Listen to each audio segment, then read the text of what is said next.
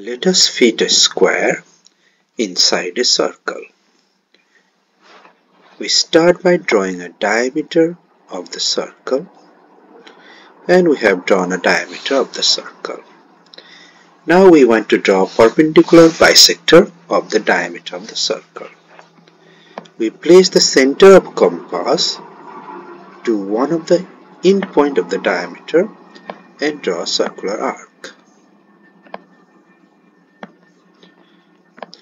Again, we place the center of the compass to other end point of the diameter and draw a circular arc. Those circular arc will intersect at some point. From that point, we draw a straight line that passes through center of the circle.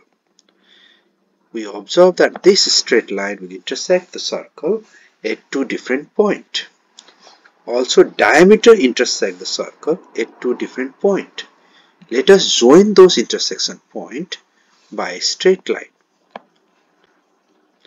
End point of diameter with the intersection point of the circle and the line segment.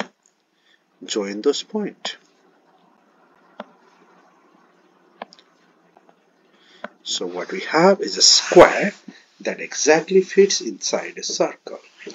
In other words, we have drawn a square such that given circle is the circumcircle of the square.